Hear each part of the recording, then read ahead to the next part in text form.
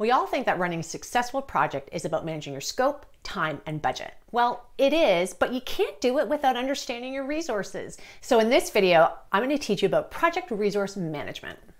What is project resource management? Well, according to the PMBOK, and I want to get this right for you, so I'm going to read it. It is, project resource management is about identifying, acquiring, and managing the resources needed for a successful completion of the project, ensuring that the right resources will be available at the right time. So that's resource management, making sure you have what you need to be successful. Now, what are some of those resources that you have to consider? There's three core fundamental ones that I want you to take note of. The first one is human resources. So these are the people that you need to bring on to your project to make things come to fruition, to execute on tasks. That could be internal resources within your organization, or they can be external resources like a consultant, or you're hiring someone on a contract. The second one you need to consider are your financial resources. You need to have an understanding as to what it is that you have to purchase. How much money do you need on this project? And so that becomes really important because you can't run a project without financial resources. And the third one I want you to take note of is material/equipment/supply resources. So these are the physical things that you need so that you can execute tasks. They can be equipment, they can be supplies that you need that are going to help you do whatever it is that you need to do. But this is the stuff, again, that's tied in. It's a resource that you need in order to ensure that you can deliver on your project. Okay, if you want to take a step further, you need to check this out. I'm going to give you more information on it later on in the video. It all starts with planning. So in order to get really good at project resource management, you really need to do this at the beginning stages of your project and initiation. And my SLAY students already know this because I talk all about that in the initiation stage. And we talk about scope templates as how that really helps you to pull out that planning part so that you can talk and do this together with your sponsor, your executive, or your manager, because you really need to get clear on what exactly it is that you're doing, how many people and who is needed, how much is this going to cost, and more importantly, what else do you need to purchase, get in order to make this come to fruition. And in fact, what I do with my own clients when I run their projects, I pull out my scope template and I literally run through it with them. It helps us really solidify the deliverable because 9 times out of 10 in the beginning of a project, people have concepts and ideas, but they're not really uber clear. And when you get clear by asking the right set of questions that's in the scope template, you can lock down and start the process of doing your resource management planning. Finding your human resource. So how do you find out who you need for a project? Yes, we have the scope template. Absolutely. It's a great starting part. But it's not the only place that you go to look for this because you're in the beginning stages of your project. You're planning everything out. So one of the things I teach is go into your work breakdown structure. Get an understanding of the big bucket items that you're trying to do. So now what you're doing is this very high level look at what's going on. And when you break it down in those big bucket items, and then you look at, well, what is it that we have to do? Who needs to be involved? You will be surprised as to how many times people kind of pop up like, oh my goodness, we actually need Joe for this from the quality standpoint. I didn't even think about that in the scope template. That's a good thing when you do that because you have to look at things from a different angle. Just don't look at it from one viewpoint. And a work breakdown structure is an excellent technique that does that. You may also want to talk to subject matter experts. So as you're prepping in your planning stage, you want to talk to them, show them those big bucket items. Is there anything else that's going on? You want to show them that scope template that you were working on initially. Is there anything else that can be called out?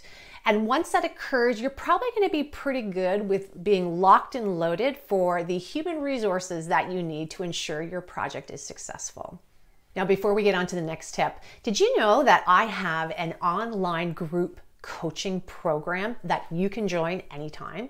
And I'm really excited about it. It provides you with all the information that you need to be successful from a course and lesson perspective that I have in SLAY project management. And it also gives you access to me for weekly group coaching calls. And what's really cool is an AI project tool to help you fill out your templates. So if this is something that you're interested, it's actually called SLAY Project Management Pro. And I'm going to have the link for you underneath this video if you want to check it out. Identify your material resources. So just like the human resources, that WBS, the work breakdown structure framework, when you're taking a look at the high level big buckets, you go here as well to pull out what are those materials that I need to make this successful. And you want to go back and talk to your subject matter experts with that as well. Now, if you want to be efficient and effective when you're talking to them to talk about, hey, did I include everyone in here? Is anyone else that you think I'm missing? You can actually talk to them at the same time and say, hey, by the way, is there any type of materials or supplies that we need to consider that we need here for these particular stages or buckets that they're helping you out identify? So that's really important because, again, you need to have an understanding as to what is it that you have to get. And the best way to do that is by reaching out to subject matter experts, potentially people who are probably going to be on your project. Finalize your financial resources. So this I left last for a very good reason, because you need to, when you start off, as I said earlier on, it's all about that planning stage, getting your scope, getting very clear with what you're doing, your high level thought process of the people you need, the materials and potential budget. And now when you reached out to really get the detail through your subject matter expert, you need to understand, is there anybody else we have to include that we originally didn't think about? Is there any additional material that I need? Because those two things have cost associated with them. And you initially looked at potentially what the budget was going to be when you did your scope statement with the sponsor or executives or your manager. But now you just have to revisit it one more time because you got some new information, and you do that last because your materials, your resources, they may indicate that you forgot somebody or something, and now you need to add it to the budget. And so when you do that, you finalize what you feel the budget is, build in a contingency, by the way, because there may be things throughout the project that pop up as well. And now you're going to get final approval on your financial resources. And you want to do this now. It is so much easier to get your budget at this stage than it is trying to do it halfway through the project. So this is something that, again, those three stages are really going to be helpful in that order to do your resource management for your project. Now, I do have a little side note for you here, and that's about monitoring and adjusting your project resource plan and the management of it. Is you're going to want to ensure that your charter is up to date, you have all the information in there, you have a really good steering committee set up, because as I said earlier on, things change and shift. You may need to go down a different direction. You may need more money. You may need more resources. Something occurred that your resource plan has shifted and changed. And how do you do that? All you do is you bring it up in the steering committee, you reference it, and you vet it out through your charter to make sure it's all aligned, and you get approval. So that's something to definitely consider, that it's all integrated and all working together.